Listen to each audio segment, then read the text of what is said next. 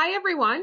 Thank you for joining our office hours on why WisdomTree believes the BioRevolution could deliver strongly in 2024, where you will hear from WisdomTree's Global Head of Research, Chris Gannatti, and Jamie Metzl, Founder and Chair of OneShared.World.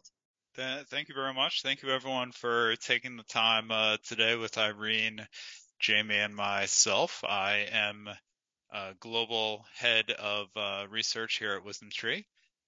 You'll see the polling questions here. We'll go through sort of the polling question results towards the end here. But just to sort of set the stage, the reason that Jamie and I are together today, Jamie works with WisdomTree on a particular strategy. The ticker symbol for it would be WDNA. It's the WisdomTree BioRevolution Fund.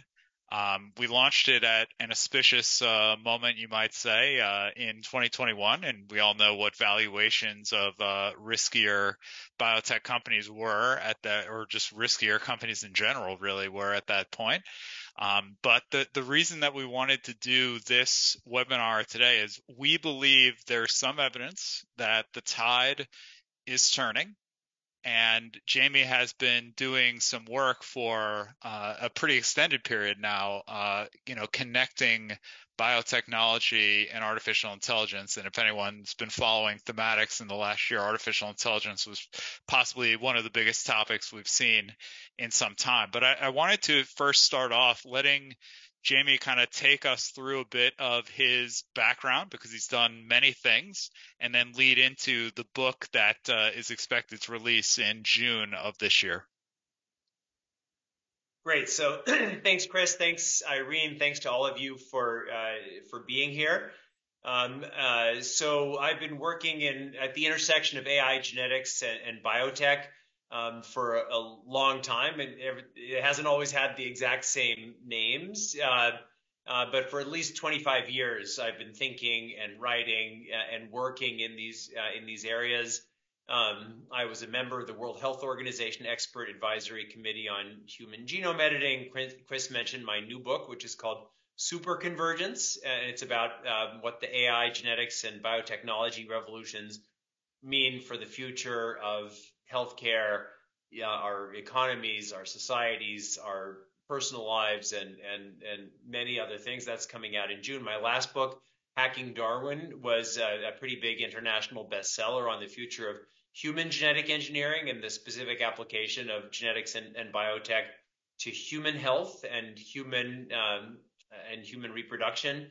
I'm on scientific advisory boards for a number of different companies, and I was thrilled to partner with WisdomTree in the creation of our WisdomTree BioRevolution exchange traded fund.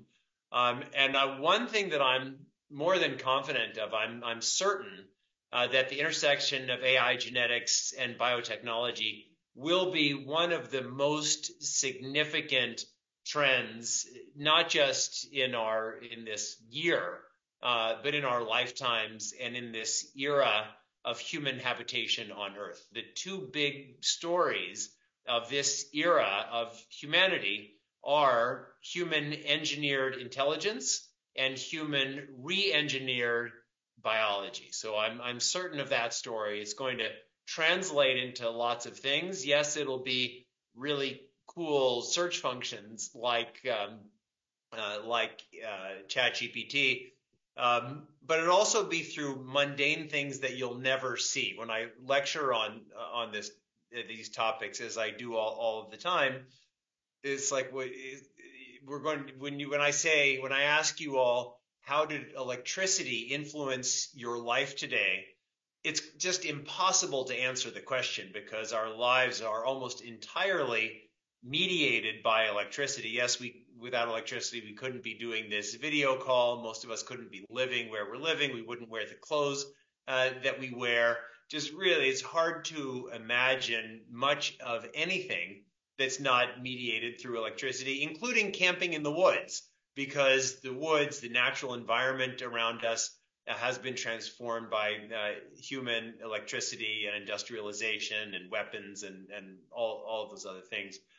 So AI, it's the same thing. It's not just about search. There is AI in everything. If you just look at a fork, a few years from now, there's going to be AI in that fork, in how the metals were produced and processed, in how in distribution and all of our networks. So that, for me, that's a really important part of just my thinking and my work. And when WisdomTree and I started to speak about the creation of this fund, my thesis then, as it is now, is this is a wave. This is a tidal wave transforming humanity. And it's natural for us to think about it. In the early days of the internet, we thought, well, the internet is just about these few things. And it turned out the internet was about a lot of different things. And it's the same thing with these intersecting AI genetics and biotechnology revolutions. In the near term, it feels like, all right, maybe this is a story about healthcare, because we see lots of high profile stories talking about the application of genetics and biotechnology in healthcare. And I'll mention some of those in just a moment. But really, the story is humans renegotiating our relationship with the living world. And certainly people get scared when they hear talk of things like genetically modified organisms. But when we take a step back, I think we realize, as I was mentioning before, that we live in a world that has been created around us and our technologies. Almost all of the foods we eat are genetically modified foods. All of the domesticated crops are genetically modified. The environments around us are modified, not necessarily genetically. And so the question for humans isn't technology, yes or no. It's how best and most safely and responsibly to apply those technologies. So in the context of these intersecting AI genetics and biotechnology, what I communicated in our early days of our collaboration is this is a story that's bigger than healthcare. It's about healthcare. It's about agriculture, plant agriculture, animal agriculture, advanced materials, energy, biofuels, changing our models of how we get the resources that we need for our economies, from cutting them down and digging them up to growing them. Data storage, roughly every 2 years, we're creating more data than all of human history up to that point. And because none of us we're not collectively any smarter than our ancestors tens of thousands of years ago, the thing that we have is our cultural inheritance. And our cultural inheritance is what lets us build on. Our starting point are the achievements of past generations. And so we're going to need to store the cultural history of humanity. And right now, we talk about the cloud as if it's some kind of abstract thing, but actually it's not floating in space. Cloud computing is stored mostly on magnetic tapes that last about 30 to 50 years and need to be constantly copied. And that's a bigger and bigger job. But DNA can store data for up to 5 million years under the right conditions. It's 100 million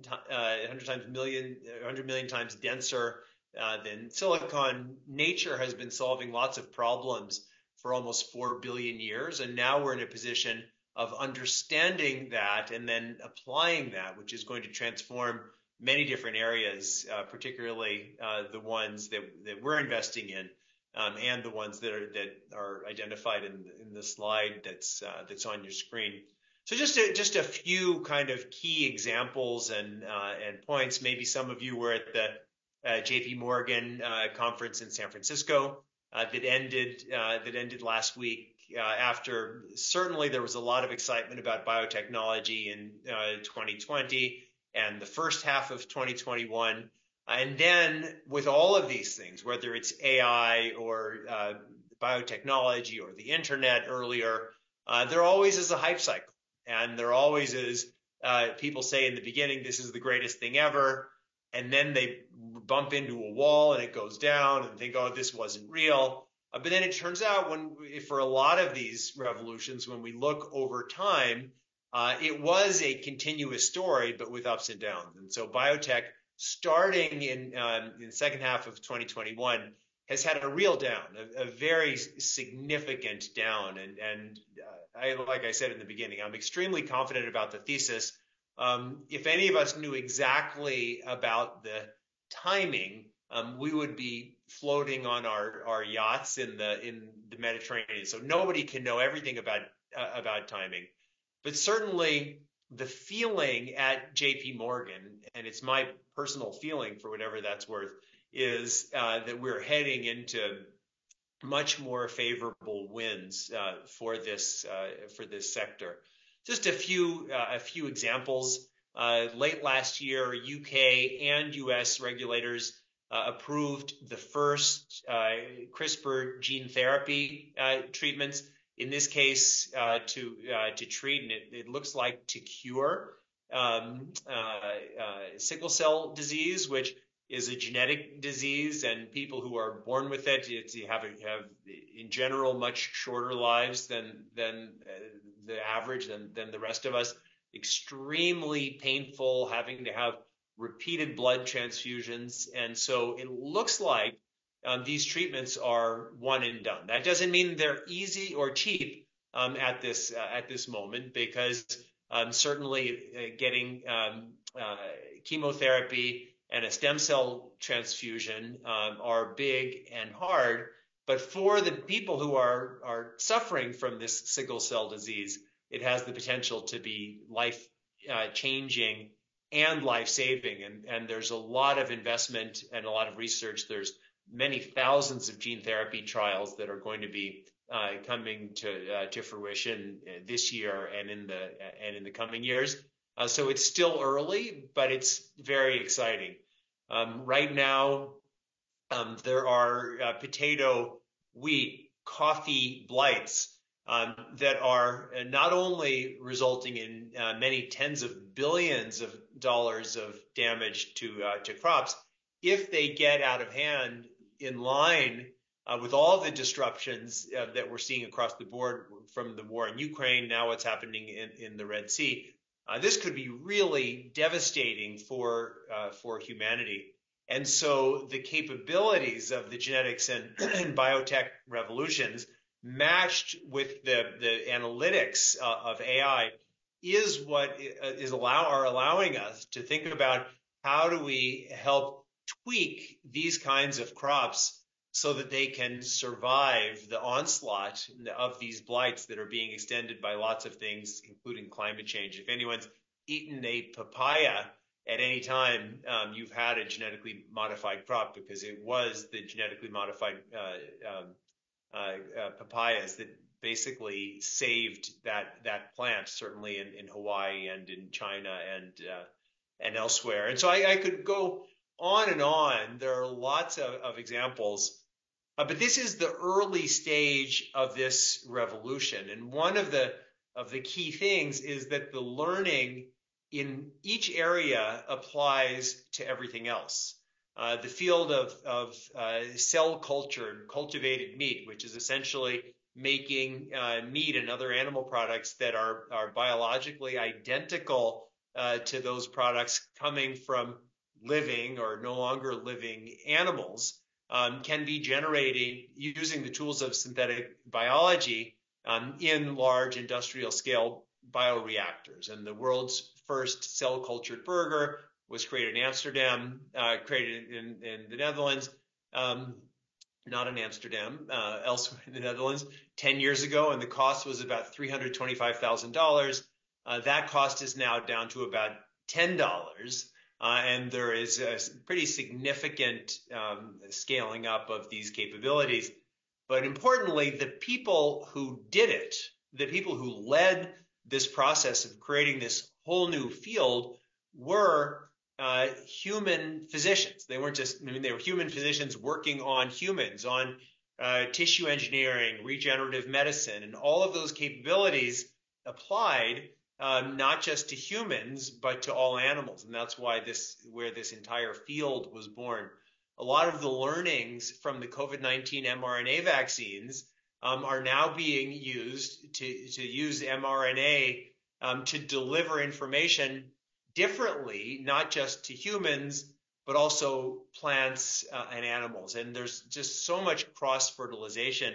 And what we're seeing as a result of that, of technologies getting better, technologies inspiring other technologies, innovations in one field, whether it's human health or agriculture or something else, inspiring innovations in other fields, we're seeing a great acceleration. And that's, for me, why, one, I'm excited about my collaboration with WisdomTree and this product. And two, as I said before, I'm extremely confident about the thesis, and the only question in my mind is the timing. But we've seen with all of these technologies that it's a little bit of a wavy curve, even if it goes up. And then number three is, at least in my view, the distributed bet is the only logical bet. There will be an Amazon, there will be a Google in this area. There are many companies that are trying to be that, like Bayer and others, and we don't know what will happen. So in my mind, the distributed bet, we're betting on if directionally we're right. We don't know what's the mix of big and small companies, old and new companies. We want to say if the thesis is right, then we'll win. If anybody had the ability to predict the single company that's going to become the Amazon of the future, and you knew it with 100% certainty, it would be the right bet just to put everything on that one stock. But I certainly don't know. And so that's what we're trying to do, is to make a safe directional bet based on this wave. And in my view, it's really a tidal wave. So let me stop there and hand it over to Chris. Great. And I did pull up on the screen just so people can have the visual human health, agriculture and food, materials, chemicals and energy, biological machines and interfaces, and you see the DNA storage right below in the lower right. These are the areas, very purposefully, that when the committee running the fund, on which I sit and on which Jamie advises, when we get together twice a year, we are seeking exposure within these four areas. We could, of course, do the whole webinar here on human health by itself, but Jamie did fortunately mention various things happening in agriculture and food, as well as biological machines and interfaces. And Jamie, just a point of curiosity, because again, people are talking about mRNA and DNA and all these things all the time, but I don't really always see DNA data storage being mentioned. Is it the case that people can like look up a company and see, DNA actually being used in this way, or is it more in the theoretical stage at this point? It's more than theoretical, because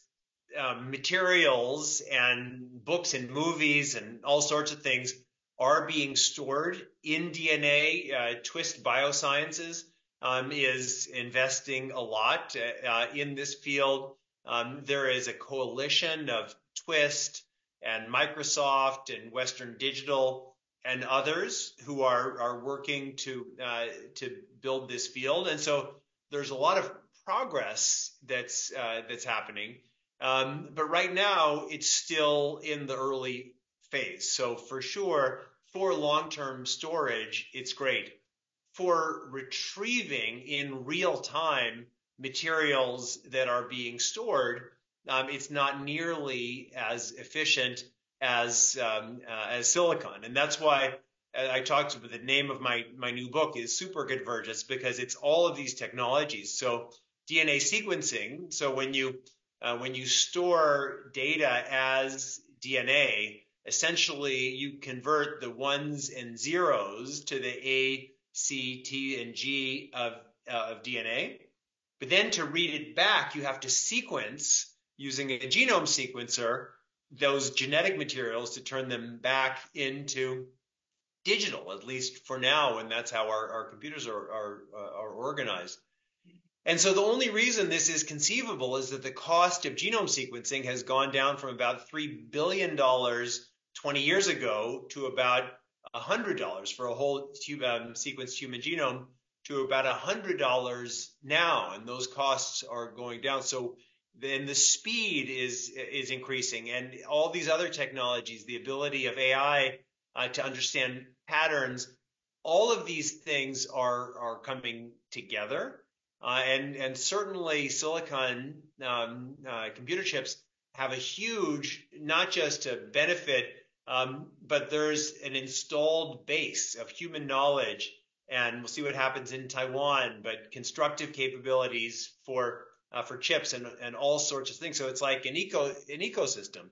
This is another idea, but it's an idea that has the potential to be at least one of the ideas that solves humans' growing problem of long-term data storage, because every one of our big tech companies realizes that we are facing a cliff of creating more data that we can reliably store and process with the capabilities that we now have. So, and there are multiple avenues for trying to attack that problem with different kinds of chips, different kinds of materials, and DNA data storage is one of those.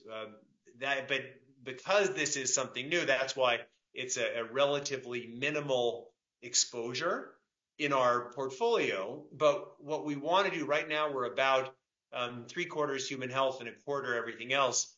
And the reason for that is that human health is more mature in the application of these technologies than these other places. But we're seeing a relatively rapid transfer, and our expectation is that 75-25 over time the 25 will increase as the 75 shrinks as these other sectors become more mature.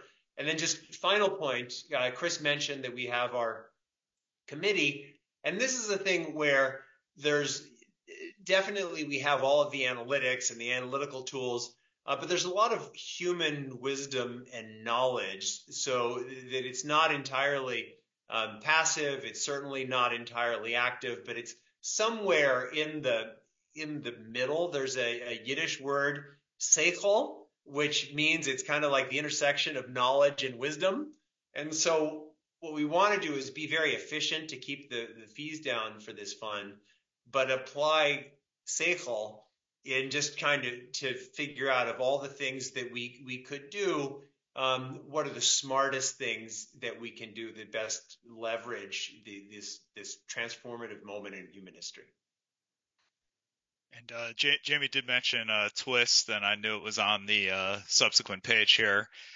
It's in the fund. It is a public company, but one of the other things. So you've heard Jamie mention multiple times the idea of convergence, and he also mentioned the hype cycle, and it made me think of something we collaborated on together. I'll just pull it up. We wrote it on our blog so people can read at their leisure. But Jamie, it's the idea that you take a company like Moderna, and Moderna, hit the jackpot, so to speak, in the sense that they had a particular mRNA capability that was the perfect thing that we needed as a global society when it came to developing the vaccines faster than ever before. But it would be incorrect to say that's all they've ever done or will ever do. And in December, they had a very interesting announcement about an ongoing melanoma trial.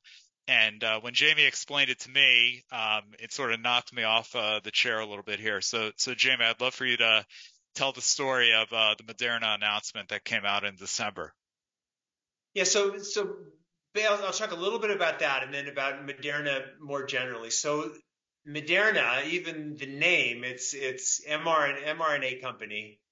They were really struggling before the COVID-19 pandemic because they had a promising technology that had never before been approved for human applications.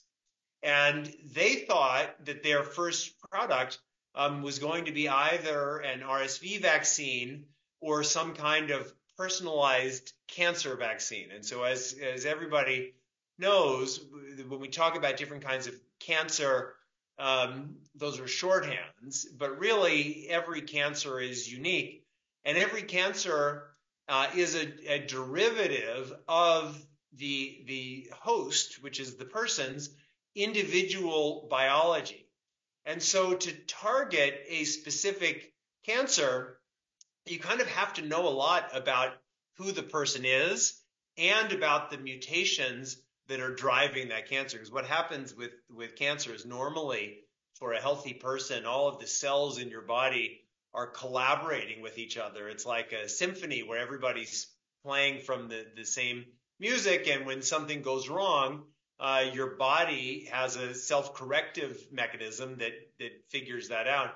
What happens with cancer is somebody, or starting with maybe even a single cell, starts looking out for itself, starts playing its own music, and then recruiting others to play its music. And so rather than your whole body functioning as a symphony, you have two different symphonies playing simultaneously. And what the cancer is trying to do is just follow the dictates of Darwinian evolution in order to survive. And so its strategy for survival is taking from you. And so that's why the promise of personalized or precision healthcare is to say, unlike with chemotherapies, where we're just going to bombard the whole body, even though they're much better than things were in the past, we're going to find the specific molecular identity of this cancer, and we're going to target that. And what I will say, just as a personal aside, my father was diagnosed now a year and a half ago with neuroendocrine cancer, which is the same cancer that Steve Jobs had. And in the beginning, he's doing great, but it was really dire when we went through the different possibilities. And at that time, I was writing the healthcare chapter of my book. And so we have a great oncologist, but I was really pushing for these. It's not gene therapies, but it's genetic targeted agents where we sequence the cancer cell, identified this one mutation, the BRAF mutation, which propels the cancer cell's growth, and then targeted that to make it so the cancer cell wouldn't have the internal machinery to grow. And my dad is doing unbelievably well. I mean, it's a one-way ticket for all of us. But because of these capabilities, so all of that is very exciting. And Chris and I write about some of the various specifics. And then Moderna as a company, I talked about kind of the prehistory of this fund. But when I started talking to WisdomTree in early 2020, WisdomTree asked me to put together my list of a kind of a model portfolio of what this would look like. And at that time, this was before the COVID vaccines, both Moderna and BioNTech were on my list, just based on my analysis of, like I said before, we're betting on the broad thesis. And within that broad thesis, there are just different approaches, some of which will work and some of which won't. And we just don't know what's what.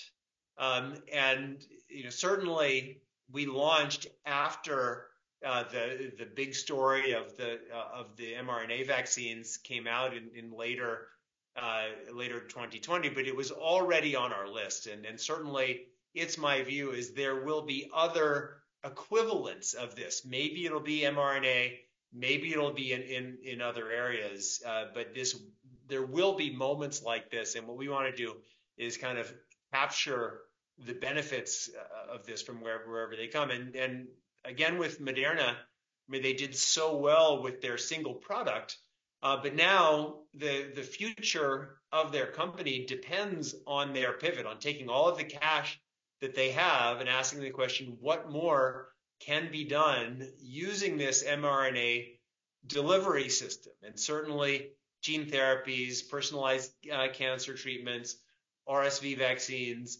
really the sky is the limit. It's a whole new approach for delivering healthcare.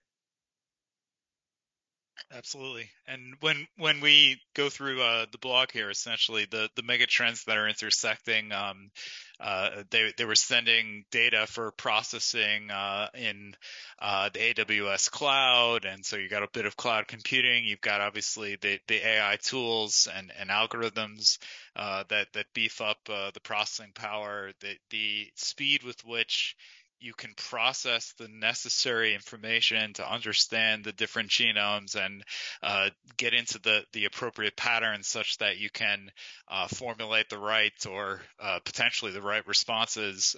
It is remarkable. And Jamie, in some of the articles that you see, people sort of they do a funny thing. They basically think about discovering drugs, and they say drugs have been going in the opposite direction of chips, and they even do Eroom's law. I think that's how you pronounce it, where it's the reverse of Moore's law, where Moore's law, the chips are getting smaller and smaller and more powerful. So reversing a lot of the articles and the companies, some of which are in our strategy, are really aimed at reversing this perception and reality that developing a new molecule into a drug takes seemingly a longer and longer time.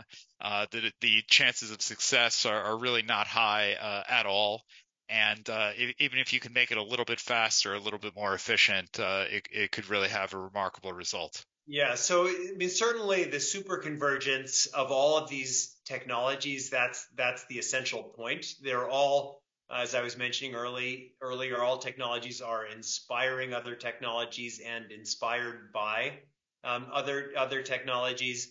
A lot of the new gene therapies, for example, certainly are not cheap. They're actually extremely expensive, but those costs will go down. And the costs, for example, of curing sickle cell disease, it shouldn't be measured or balanced against the cost of 1 day's treatment for sickle cell. It's, well, what does it cost for the lifetime of care for somebody with sickle cell? And then that becomes a payment issue. It becomes an insurance issue. But then, as Chris was saying, there's a whole other broader point of essentially digital twinning. And that's why the ChatGPT and those other large language models work, is in a digital environment, they're developing essentially a map of a different world. In that case, the world of human knowledge. And the goal here is to create digital twins of discovery processes, digital twins of cells, digital twins of human patients.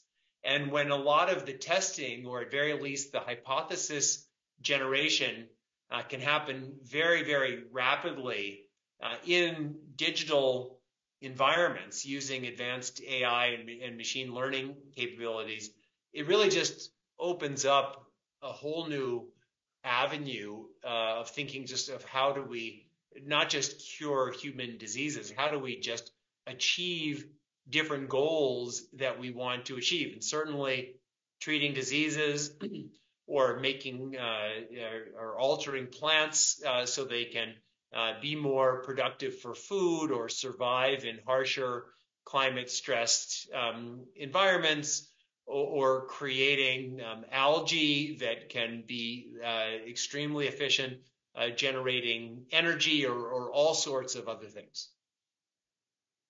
Now, Jamie, I want to go in a direction here. I don't believe you and I have talked about it in the past. If people can gather, we've certainly talked about AI and the convergence in the book in the past. Yeah, and just as you see, just visually, we're coming out of the longest downturn in this sector, or maybe coming out in 20 years.